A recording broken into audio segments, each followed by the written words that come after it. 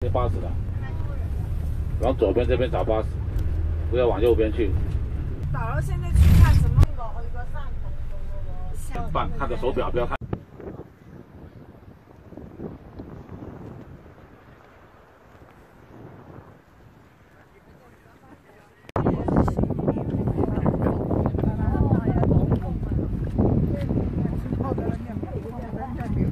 We go to see all the little penguin on the island before they go to sleep.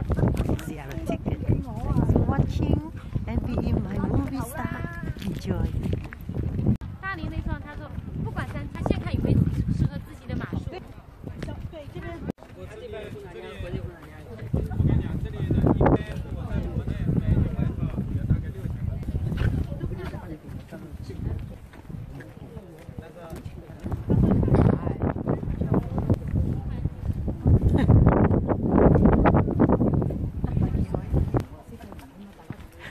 Beach, the beach there. Yeah, they are building the walkway. It's nice.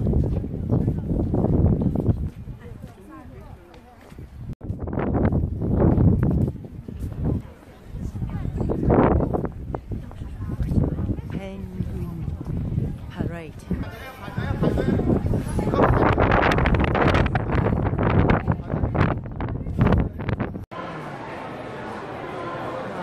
Take picture.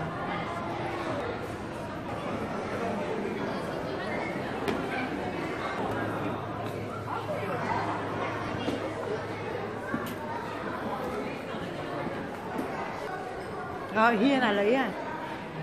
Ok.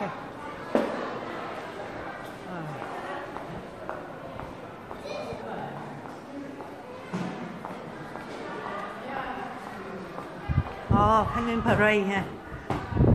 Wow, it's freezing here. Oh.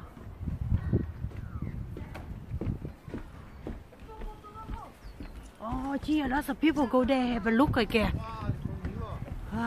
Lots of people luôn á. So we run to see the penguin before it come out. No more filming picture. When we see the penguin, we will scare the penguin. Warm up, good warm up. You see, lots of people go and see the penguin. A good experience.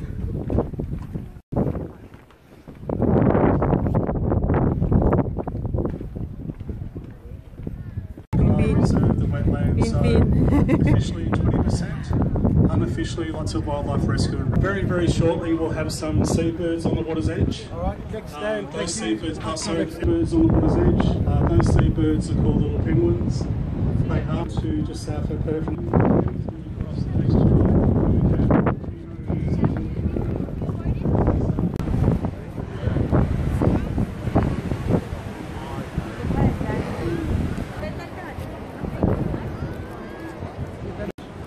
Amazing.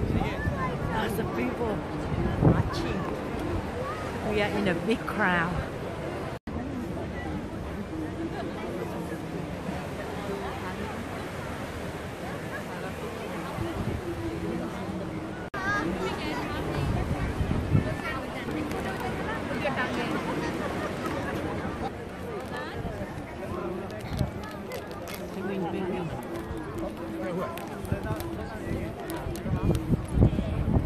My name is Ebony. We also have Marlene and Belle on the stands tonight. We are your rangers and penguin protectors for this evening. So welcome guys. It is a beautiful winter's night down here at Phillip Island. So are we all excited to see some penguins tonight? Oh, she's so there. Me too. So, Phillip Island Nature Parks, we're a self-funded, not-for-profit organisation. So the money you spent tonight definitely does go back into the conservation, the environment, the little penguins. We actually even have a 24-hour wildlife hospital on site. So if we have a penguin across the beach, not looking too well, maybe a bit injured, we can take the penguin straight to hospital and hopefully get it released the next day back into the colony. We also have a research team that works every single day of the year researching the penguins, seeing how far out to sea they're going, what they're eating, who's coming home, if they're gaining weight, losing weight, all that amazing stuff. And we have an education team as well. So we get to work with schools from international destinations and domestically, which will teach them how to build penguin burrows and educate about the area. So without you guys coming tonight, we wouldn't be able to do the work we do. So we really, really appreciate it, and we thank you so much. So we are here to see the world's smallest penguin, the only blue penguin out of the 18 species, standing at 33 centimetres tall and weighing roughly 1 kilo. So you can imagine how scary crossing this beach will be tonight for the little penguins. These little penguins spend 80% of their life out in the ocean. So essentially we're watching them come home from a hard day's work of fishing. They've done the 9 to 5 and they're returning home to come and have a bit of a penguin party. So spending 80% out in the sea, that means they actually sleep out in the ocean. So when they return back, it's not a solid 8 hours of sleep like we do. It is a time to come back and do some housework and do the chores. So these little guys could have been out to sea for maybe a week, maybe 2 weeks, even a month. They don't necessarily have to come back and forth every single day. They'll head out to sea about 2 hours before the sun rises, and they want to beat any birds of prey, and they want to get out there to start their fishing day. So they're going up to 50, 60, even 80 kilometres directly behind us out here. They're diving over 1,000 times per day. The average dive is about 73 metres deep in about 25 seconds, so they're very fast in the water.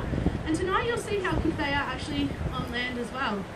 So they're diving for small fish like pilchards, anchovies, squid, even crab, anything they can fit in their belly, and they won't return back to land until they're nice and full. So tonight we may have some penguins looking very, very full and very heavy when they return home. Now what the penguins are doing right now, like I said earlier, it is the scariest part of their day, crossing this beach. So they're out there and they're doing a thing called rafting up, which means safety in numbers on top of the water, and they're floating out there. They're actually only about 100 metres or so out there, and they may not know each other in the raft, may not be friends or family. It's just, hey, you look really familiar, let's get home nice and safe together. So they're rafting up and they're actually looking over at that skyline over there, and they're wanting that to get really, really dark. While they're over there looking at that, they're communicating with each other. Now this communication sound is called a huck, and usually we can hear this sound before we even see the penguins. So while you're sitting there, make sure you keep your ears out as well for your eyes, that hucking sound. Val, in the middle there, she does a great hucking sound. Ask her, she will do it for you, she loves it. And they're coming in and they're floating closer and closer and closer. Now eventually, we'll have one little brave penguin pop up out of the water. Now it could be a male penguin or a female penguin. It's just the most bravest penguin of the night, the one that has the most courage to start crossing the beach. What usually happens is they'll take a couple of steps, look around and go, I'm not ready to cross yet, and then run back into the water. They'll do this a couple of times before they feel nice and confident to start crossing the beach and heading up into the greenery on both sides in the corners. Now, these little penguins, they're creatures of habit. They always walk the same pathway and go back to the same burrow every single time they return back to land. They actually use landmarks like these poles and things along the way to help them get home. So pretty much everywhere there is a light pole on the beach tonight is a pathway that the penguins cross. So we were watching 2 pathways out of the 4 officers and personalities when you're heading up.